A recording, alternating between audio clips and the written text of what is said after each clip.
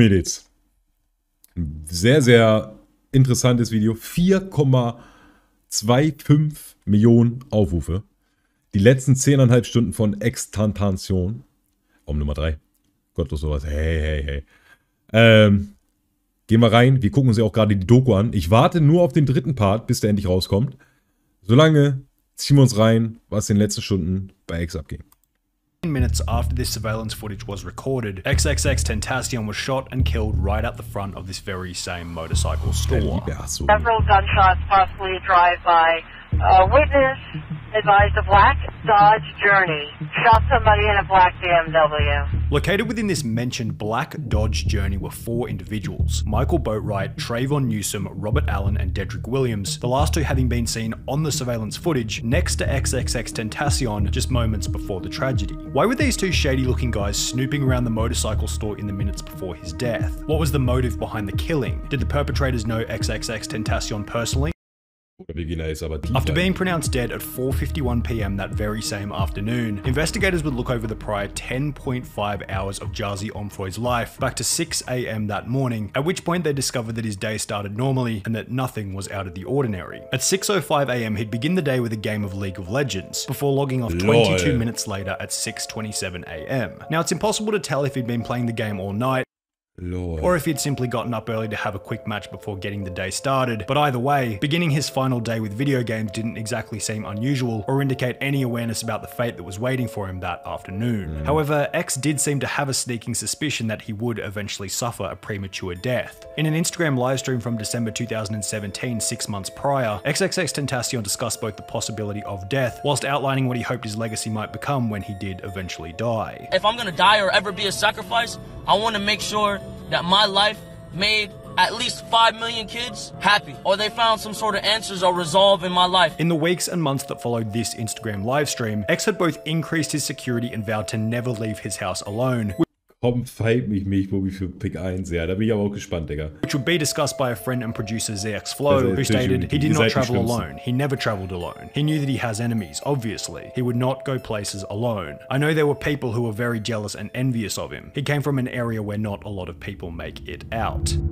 XXXTENTACION had grown up in Lauderhill, Florida, a suburban area which in 2014 was ranked as the 8th most dangerous small city in America, and if we examine X's upbringing in the area, it's really no surprise that by his final day on Earth, he had certainly created some enemies. Lauderhill is like the hood. Lauderhill is like... So, okay, you grew up in the hood. Wait, you're a fighter? You've been getting in a lot of fights? Bro, I've been fighting since I was a kid. What, he's always been throwing the hands or what? I mean, I've been there plenty of situations, like plenty of fights. After growing up in somewhat of a rough environment, with his mother being a stripper and his father partly a drug dealer, fighting people became a regular part of XXXTENTACION's life, almost like a hobby. He'd be enrolled in the school choir during elementary school, where he began to develop his love for music, yet would be kicked out after punching another band member in the middle of a public performance. Like, I was in choir, ended up getting kicked out while we was literally doing a performance because he kept touching me when we were singing. Being kicked out of educational institutions for fighting became somewhat of a performance. Like, I was in music, yet would be kicked out after punching another band member in the middle of a public performance. Like, I was in choir, ended up getting kicked out while we was literally doing a performance because he kept touching me when we were singing. Being kicked out of educational institutions for fighting became somewhat of a trend in X's life. After the school choir event, he'd then be expelled from Margate Middle School after kicking another kid in the mouth, whilst also getting into a fight with a random person who had provoked him on the bus ride home. As a result of X's short fuse in the 8th grade, his mother would kick him out of home, at which point he'd go and live with his grandmother, who lived in a gated community reputable for drug dealing and gang violence, a place where XXXTENTACION would come to find even more.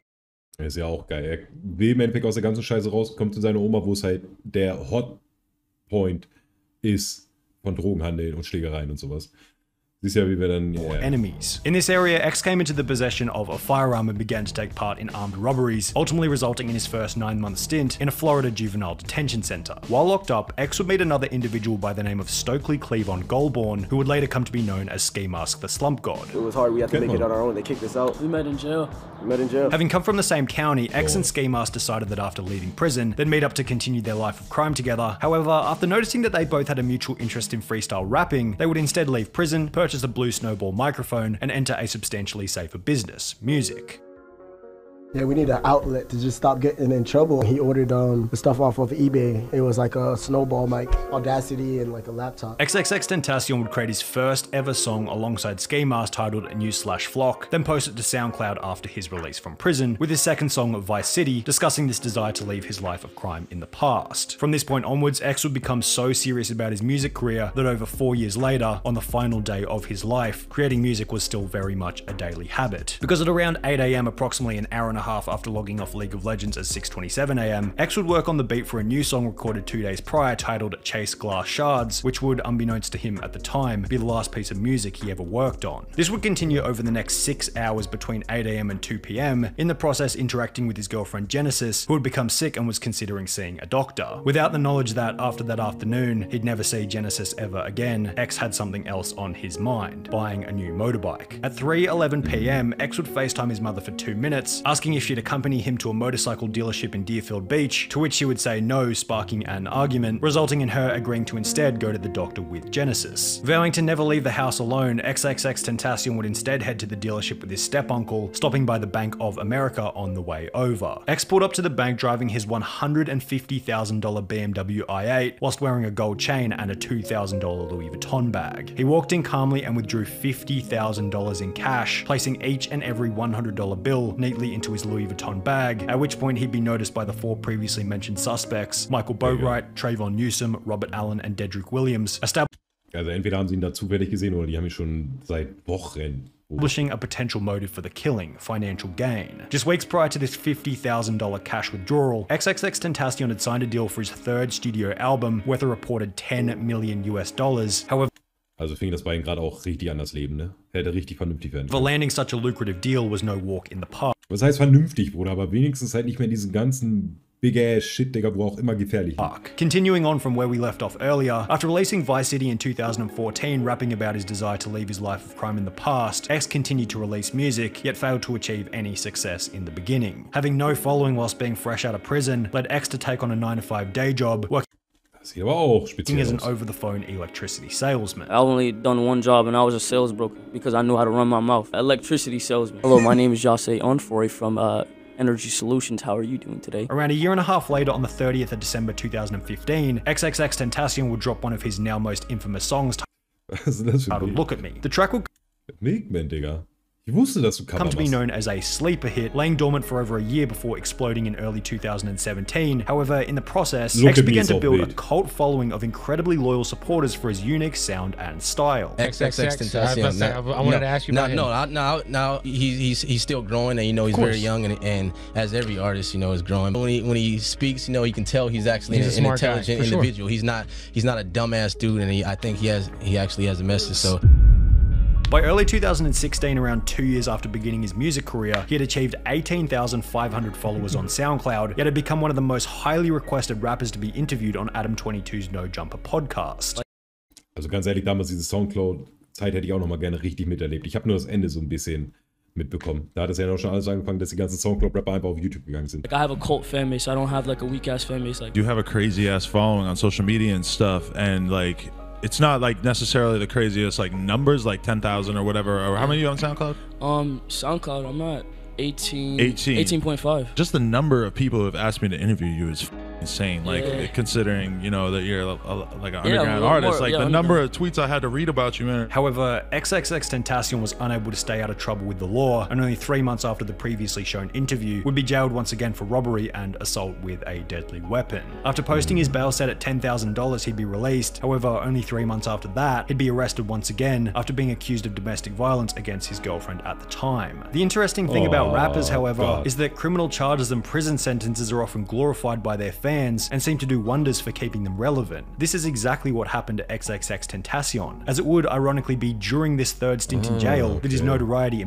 Also er ist in den Knast gekommen für Straftaten und das hat ihn einfach noch mehr gepusht, anstatt ihn runterzuziehen. Music career would find its way into the mainstream. In January 2017, his song Look at Me, which had been released over 12 months prior, peaked at number 34 on the US Hot 100 Billboard after X had been locked up for 2 months and was doing absolutely nothing to promote it, while many of his other songs began to trend alongside it. His newly found notoriety whilst in prison led to countless 6-figure record label offers under the assumption that he was going to be even bigger after being released from prison. XXXTentacion ended ended up spending 6 months behind bars during this third stint, and was released in April 2017 with more fame, more fans, and more enemies than ever. After receiving a deal worth an estimated $6 million for the production of his second studio album titled Question Mark, X would purchase a $1.4 million mansion in Parkland, Florida to house him, his girlfriend, and his mum. In the space of 1 year and 3 months, X had gone from an underground artist in prison to a multi-millionaire mainstream celebrity. However, while X had certainly built the fame and fortune, perhaps he didn't have enough time to build the high level of wisdom required to manage his high status position, bringing us back to the moment that he withdrew $50,000 cash on his very final day. The reasoning behind why X felt the need to carry such a large amount of money in physical $100 bills is anyone's best guess. Perhaps he knew the dealership would give him a better price if he paid with physical cash, or maybe he just wanted to feel like a baller walking around with the average American salary in his backpack. However, if X never made this withdrawal, the outcome at the end of the day might have been incredibly different. Because after leaving the bank, X would be followed by the 4 previously mentioned perpetrators to Riva Motorsports, all of which arriving at 3:30 PM approximately 10 minutes later. 2 of the alleged perpetrators, Robert Allen and Dedrick Williams, are seen walking right next to XXXTENTACION whilst he looked at bikes, with the other 2 alleged perpetrators, Michael Boatwright and Trayvon Newsome, waiting outside in the black Dodge Journey. 25 minutes later, at 3:55 PM, XXXTENTACION would go to drive out of the motorcycle dealership before the Dodge Journey would block the exit, at which point 2 masked men jumped out of the car and demanded X's Louis Vuitton bag and gold chain. The thieves would successfully take both of these items after a bit of a struggle. However, even though the robbery was over, when X looked at one of the men directly in the eyes, he'd take 2 steps back and do the unthinkable.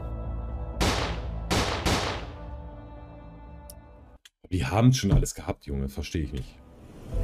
Gruppe, this is something that has really stunned fans of XXXTENTACION, a rising star here in South Florida. Fans began to gather here right after learning about the shooting that claimed his life. They just held a moment of silence, but they've been here listening to his music, praying, and lighting candles in his memory.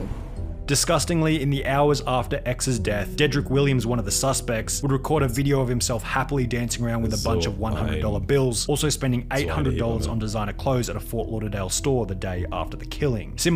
Similarly, police would find a $400 receipt for clothing and shoes in a garbage can at Michael Boatwright's house, purchased 13 days after X's death. However, while these complete and utter scumbags were living it up on their newly found unearned fortune, X's music career was having its own after-death explosion. When he passed, bro, I went up 1 million followers. Anything that had to do with him went up. I mean, yeah, it's weird to see like his Instagram followers doubled when he passed. He went from like 7 to 14.